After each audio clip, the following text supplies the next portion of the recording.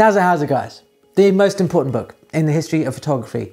It is Joel Meyewitz's Seeing Things, a kid's guide to looking at photographs. It shows them the important things in photography. And by looking at these important things, we can get inspired as well. You know, you look through this book and it is a goldmine, a fantastic imagery. You know, look at this. This is, you know, a wonderful picture. You know, this is a photographer called Sally Gao. And here he's talking about light and happiness. What wonderful themes. How can you find a tutorial that's going to teach you about light and happiness? You know, he says here, and this is what I love also about this book, that is broken down in a lovely conversational sort of way. The Joel Meyewitz says, people ask me all the time, how do I know what to take a picture of? And I answer, whatever it is that makes you stop, photograph that. He then goes on to explain. With this photograph, Sally Gao shows us how surprising and sculptural laundry can be. Does that not encourage somebody to pick up a camera, to go out and to just photograph the things?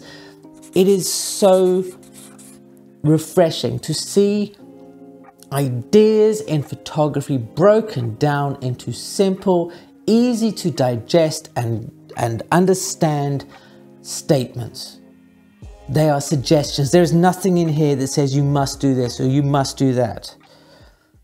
And, you know, this is not technical talk. This is not talking about how you do this and exposures and all this kind of stuff. None of those things exist in this book. It's more about the pure joy of looking at it. You know, here's some Mariana Mark, you know, the man, you know, the elephant around his neck. And it's the same sort of idea again. You know, that he's talking about, you know, the right moment. This is obviously, you know, Cartier-Bresson kind of territory, you know, the decisive moment and stuff. But it's broken down for children. It's 2 pages. It's 2 pages telling a child what they need to know. That, you know, the elephant is so magnificent that you might think this is what this photograph is about. Joel Meyewitz goes on to say, you know, when I first saw the picture, I was excited by the physical presence of the elephant and the way his heavy trunk looped around the trainer's neck. But then he goes on to say that, you know, Mariana Mark was quick to notice the little details, give the picture its grace. And this is where the benefit of learning to actually absorb a photograph comes in. You know, he's talking about the belt, the trainer's hands, the bracelets, also perfectly positioned that they follow the curve of the belt, which echoes the loop of the trunk. Now, these are all the tiny things that when you're looking to improve your photography are so vital to elevating a little bit, to be aware of these kind of things. So when you go back to basics with a book like this, that is written by a man who has an enthusiastic and infectious passion for photography and a knowledge to pass on, it only can help you better. You know, our old friend, William Eggleston, he always gets to surface around here on the channel, doesn't he?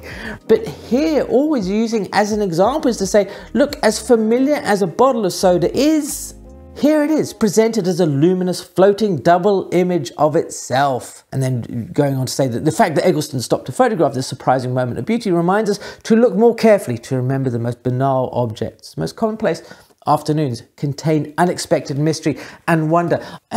And I also, you know, one of the things, we so often don't get exposed to, you know, photographers who have gone before us. There was, you know, the example earlier with the billowing, you know, the laundry. That's a new photographer. Here we have, you know, this lovely, dramatic image, which I'm sure many of you have seen before. I'm going to peek around the side here like that, of, you know, Paul Strand. Talking about eye contact and how important it is in an image. I love this, you know, taking a simple contact. I'm getting tripped up by the book here.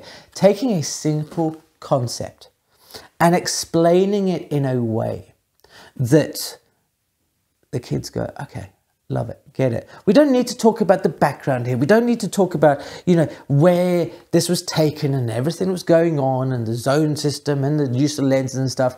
We want to talk about the eye contact. Why the eye contact makes this photograph so powerful. So then hopefully the next time somebody goes off, a child, and you're taking pictures of people that you go, aha, I remember that simple concept. And I'm going to put it into practice to give my images more connection, more personality, more depth.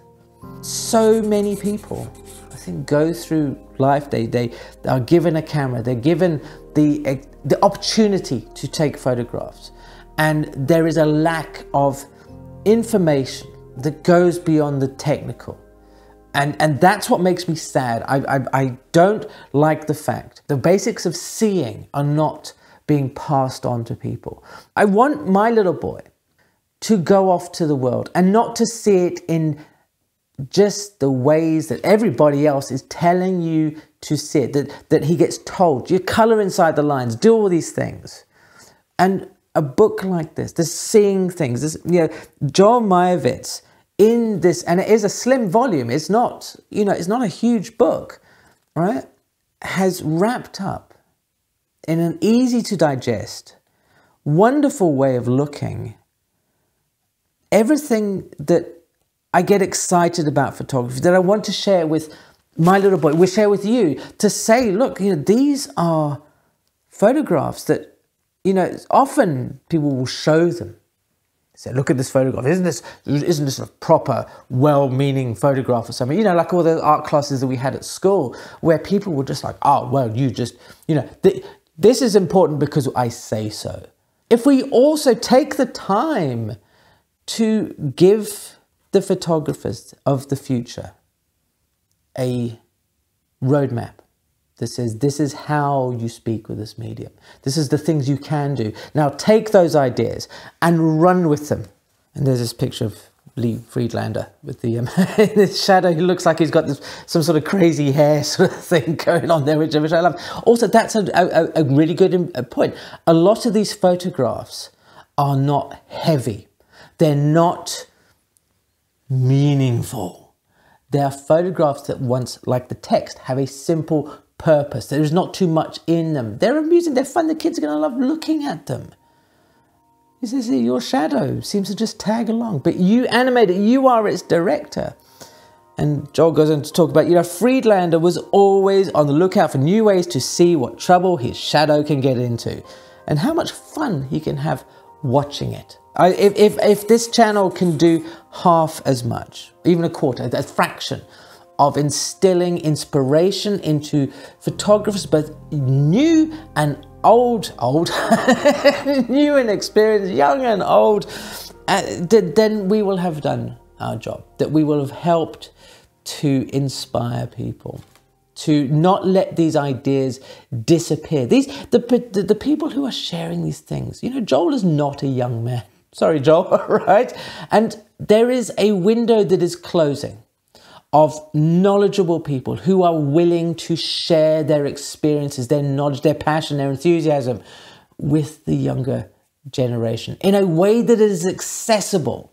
As I've been talking, I've got Albert, again, me with the names, Abelardo Morel, and I'm sure if I've mispronounced that, but look at these lovely beams of light. I'll put the picture up on screen because this light is killing that light, but he's talking about seeing the light, that light is elemental and it's everywhere, it's sunlight, moonlight, starlight, firelight, streetlight, candlelight, even as lasers and neon. All right, and he talks about, to see the light is to understand something more clearly or in a new way, as Abelardo Morel's photograph of light beams falling in a polka dotted pattern on the floor. It's encouraging thought in photography. I have not been as inspired to take a photograph or to try something new, to go out and see what I can find, as I have been by this book. This book, and this is actually the second copy that I have of it. I don't have actually two. This second copy I bought. I gave another one to a friend of mine's son, in the hope, I think, the most powerful introduction to this art form that is at once both technical and aesthetic. And we need to spend more time cherishing, encouraging, and promoting the aesthetic. Because when we do that, our work improves. We can make not more meaningful work, but work that resonates with people, and we can help to give the people coming behind us a guide that says, you know, there is more to making images than just crazy processing or whatever it is you want to do. Make things with substance too. If you'd like to find out more about Joel Meyewitz's actual photography, and it is lovely, I think it's wonderful, check out this video over here. Thank you ever so much for watching, and I will see you again soon.